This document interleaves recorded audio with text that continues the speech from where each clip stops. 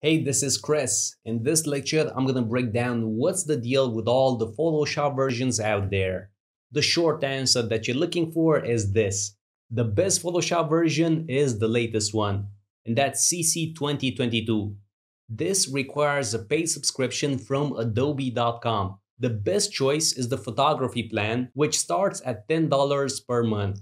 Please don't buy the individual plan, it's not worth it. The only thing that you're getting is this extra cloud storage, and trust me, you're not missing out on anything.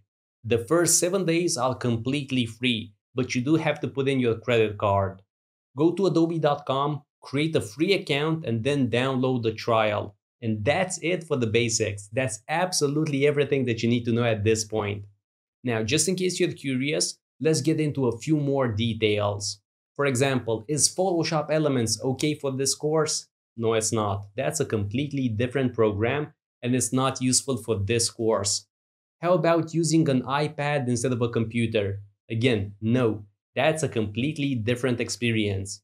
How about Photoshop CS3, CS4, or CS5? Well, while they can work, I would not recommend it. It's like working on Windows 98 while having a ton of better options out there.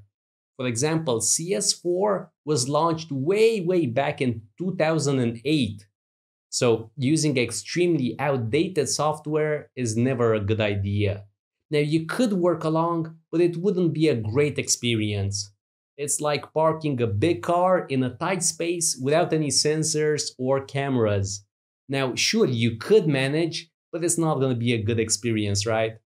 CS6 is the oldest version you should be using for this course. Now, Photoshop CS6 was launched way back in 2012, so even that's very outdated. And if you're gonna use it, you're gonna miss out on some nice improvements and features.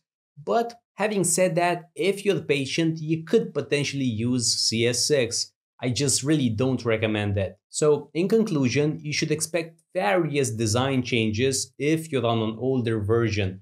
Things are gonna look different. But let me stress this point. These changes, these differences are mostly visual. They don't stop you from actually working. And for those 2-3 different behaviors, I'm gonna create separate lectures so you'll have no trouble with them. Overall, you shouldn't worry about your Photoshop version as long as you have the photography plan. And if you have CS6, it's not ideal, but it's decent. Now let me talk about the Creative Cloud, which again, you should have a subscription, $10 per month. Let me explain how things worked back in the day. So a lot of years ago, Adobe launched programs like Photoshop CS4, CS5, CS6, and these programs had a fixed price. For example, Adobe Photoshop CS6, that was $699, so $700 for one single program.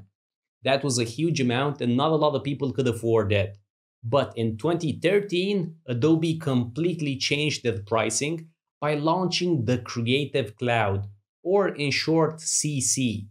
This meant that the user would pay a monthly subscription, like for your cell phone plan, and the user would receive all the updates and bug fixes for free. And that's fantastic. This is where we are currently at. Photoshop CC 2022 is the newest one at the time of this recording. And when any update comes along, I get a message from my Adobe Creative Cloud program. I click on one single button and the new version gets installed, just like that. And this applies to everybody that has a legal version of Photoshop. So if you have a subscription, you probably have the latest version. Nobody is stuck on CC 2014 or CC 2017 because the upgrade is always free and it's easy to do. But let's just say you forgot to upgrade and you're using an older CC version, right? What then? Maybe you're stuck on CC 2018. What are you supposed to do? Don't worry about it. The course is version independent. Over 90% of what I teach you applies to all Photoshop versions. So please, don't use this as an excuse to not watch and learn from this course. Plus, the differences between all the CC editions are minimal. The interface is slightly different, Ctrl-Z and Shift may work a bit differently, but honestly, not a lot has changed over the years.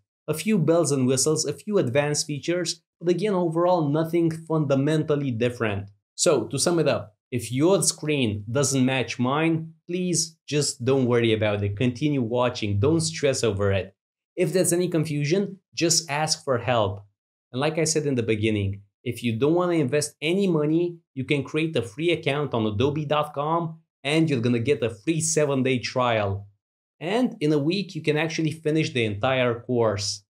Okay, let's sum this up. In conclusion, you can use Photoshop CS6, but you may miss out on some nice features and improvements. I don't recommend it. What I do recommend is that you get CC 2022 by paying $10 per month. And that's it. Let's get started.